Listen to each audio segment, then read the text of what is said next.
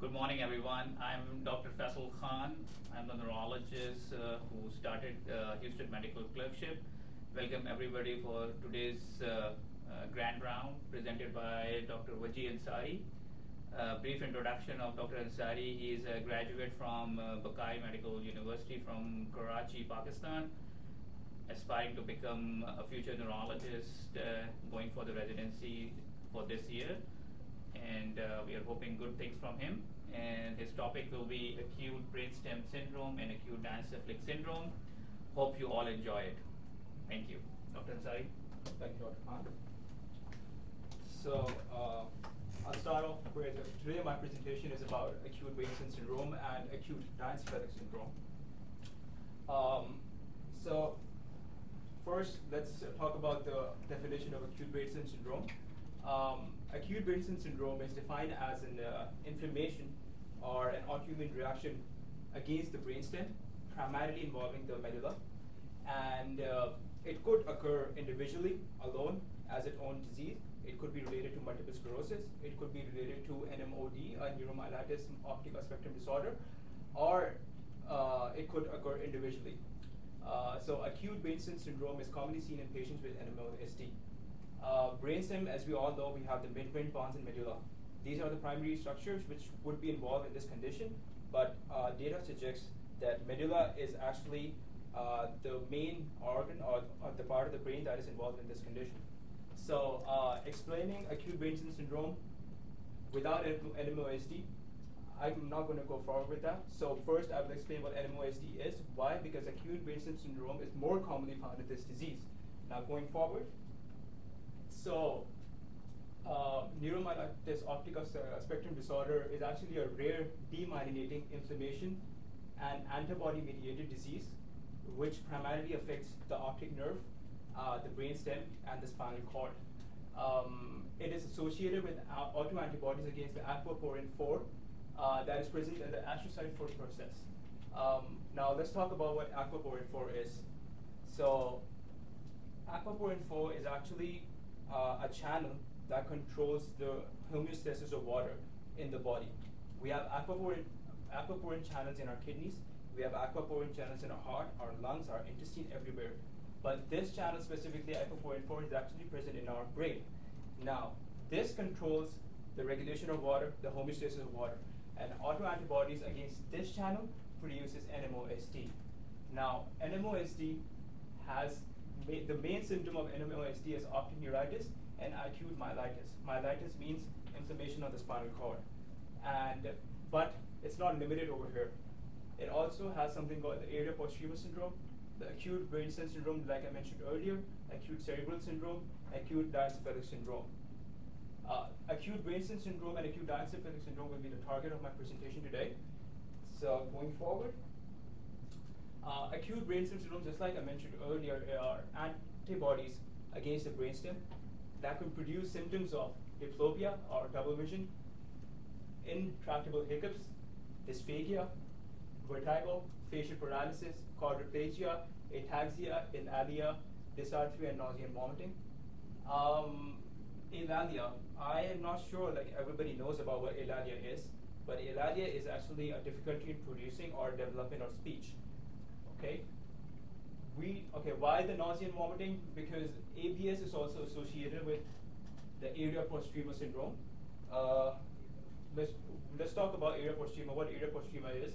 Area posterior is an area of the brain which is not protected by the blood-brain barrier. Autoantibodies against that can produce symptoms of nausea and vomiting. Why? Because the vomiting center is over there.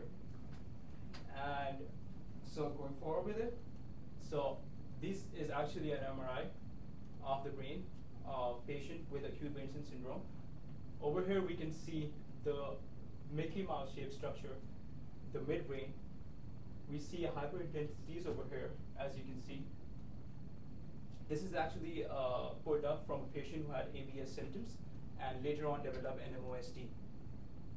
So these are the hyperintensities that were found in the patient which were showing symptoms of ataxia, dysarthria, dysphagia. Do you have any questions so far? No. No. That's good. Okay. More lesions seen over here. midbrain, hyperintensities over here. We have a medullary involvement over here. Now, so now talking about the acute diencephalic syndrome. So, acute diencephalic syndrome diencephalon is actually a structure of the human brain that has the hypothalamus and the thalamus. And hypothalamus and the thalamus are actually an area which are high in these channels, the apoprotein 4 protein. Autoantibodies against these structure can produce the pathologies or the signs and symptoms that are seen in acute diencephalic syndrome. The symptoms of acute diencephalic syndrome may include, okay, so first look at the picture over here. We have hypointensities of the hypothalamus seen in this picture. This patient had acute diencephalic syndrome plus acute Brainstem syndrome too. So what we see over here is hyperintensities of the hypothalamus and the periventricular gray matter. Okay, the symptoms of ADS. So symptoms of ADS, as we all know, that hypothalamus and the thalamus is actually controller, I would say, or that it controls the sympathetic activity of the human of our body. It controls our temperature, it controls our blood pressure, it controls our heart rate, it controls our ionic balance. So any disruption of those mechanisms due to an autoantibody reaction or inflammatory reaction can produce these symptoms, which include hypothermia, hypotension, bradycardia, hyponatremia, and symptomatic narcolepsy. Now, we can understand why hypothermia occurs. Why? Because hypothalamus controls it. We know why hypertension occurs. Hypothalamus controls it. Bradycardia, heart rate, hypothalamus controls it. But what about the hyponatremia and symptomatic narcolepsy? Can you even explain why we have some symptomatic narcolepsy and hyponatremia? So hyponatremia is actually occurring because of a disease called SIADH. Why? Because the hypothalamic area and the hypothalamic pituitary axis, we have a nucleus over there that releases ADH. Any antibody against that, we have SIADH, and we know the good amount of ADH in the body releases symptoms of hypervolemia leading to hyponatremia. What about narcolepsy? Why symptomatic narcolepsy? Symptomatic narcolepsy is actually a phenomenon seen in this condition. Why? Because we have hypocretin and orexin, high volumes of these structures over there in the diencephalon. So autoantibodies against those areas, symptomatic narcolepsy, and we all know that narcolepsy has decreased amount of hypocretin and orexin in the body. Now, diagnostic criteria for the NMOSD. This was actually pulled from the Houston Medical Clerkship website. It's available over there. I can also provide the link at the end of the presentation. Now, NMOSD, just like I said, is a spectrum disorder, primarily involving the optic neuritis, primarily involving your optic nerve, your spinal cord, but not limited to, and also including area posterior syndrome, acute Brainstem syndrome, diencephalic syndrome, and the cerebral syndrome. So, in order to diagnose NMOSD, we have two possibilities. We can have a seronegative case and we have a seropositive case. For a seropositive case, one of the conditions should be optic neuritis, transverse myelitis, or area posterior syndrome. Now, over here I've written optic neuritis, transverse myelitis, or area posterior syndrome, but there is this thing called longitudinal extensive transverse myelitis. Now, what does it mean? It means that the lesion of the spinal cord will involve 3 continuous structures, or in making it more easy, 3 continuous vertebral involvement of the related to the spinal cord. Okay, that's the LETM. Now, what if it's apoprotein 2 IgG negative? It would include 2 core clinical characteristics. The clinical characteristics that I mentioned earlier would be APS, transverse myelitis or optic neuritis, and exclusion of alternative diagnosis. Now, statistics for NMOSD. Let's say I said it earlier that optic neuritis and transverse myelitis will be the initial presenting complaint of NMOSD. But what about ABS? Can an ABS be a presenting complaint of NMOSD? Yes, it could. In about 70% of the patients that had NMOSD or later on developed NMOSD, they had acute Brainstem syndromes, and they were also anti-PQ4 positives. And the area post-tumor syndrome is actually more commonly found with anti-PQ4 antibodies compared to the patients who were negative for these antibodies. It is also found that the NMOSD is associated with other autoimmune conditions like myasthenia gravis, SLE, or antiphospholipid antibody syndrome. Prevalence of NMOSD, just like I said, is a rare disease earlier.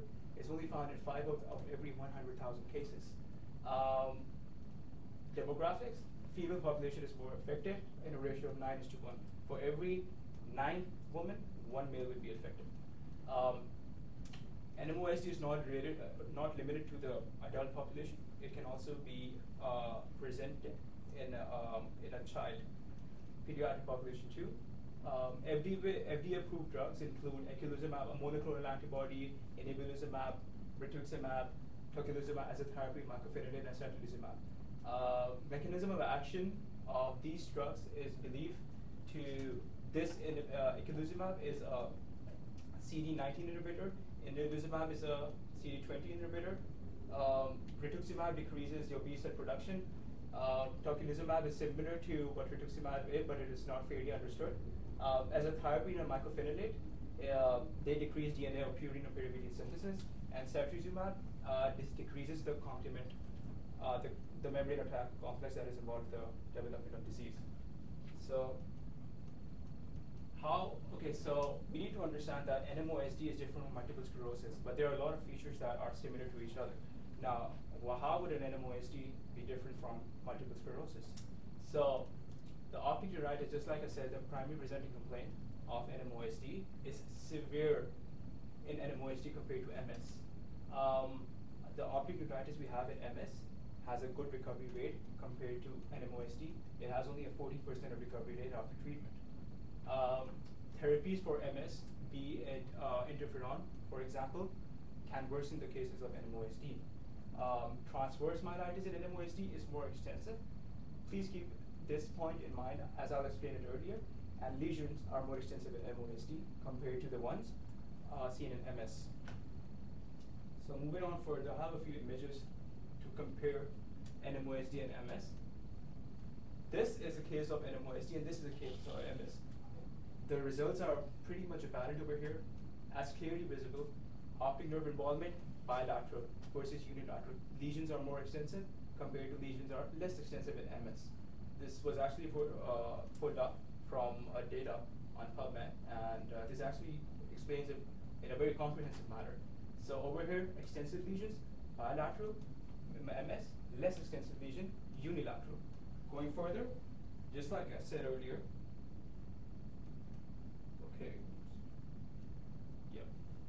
So, just like I said earlier, the lesions in transverse myelitis are extensive, and the term LETM, right? Longitudinal extensive transverse myelitis, it means over here, look at the lesions of the spinal cord in a patient with MS.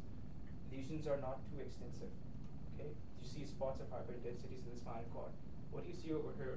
Lesions involving 1, 2, 3 or more, greater than 3, equal to 3 or greater than 3 vertebrae, consecutive or in parallel to the spinal cord. That's what you see in transverse myelitis.